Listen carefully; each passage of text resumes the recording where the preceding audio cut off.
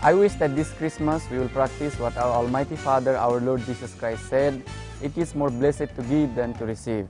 If we see what the Almighty Father has done more than 2000 years ago, He came and He gave Himself for the salvation of all souls. And moreover, He gave His appointed Son in these last days for the salvation of everyone who will come and receive the message of salvation.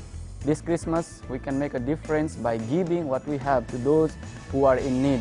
We might not be able to give to all those people in the world, but when we make a difference in the life of one person, we have made a difference in the world. So why don't we just go and give this Christmas? When we are able to give and make a difference in the life of so many people, then we can truly say Christmas happens every day. Shubha Kristo Jayanti.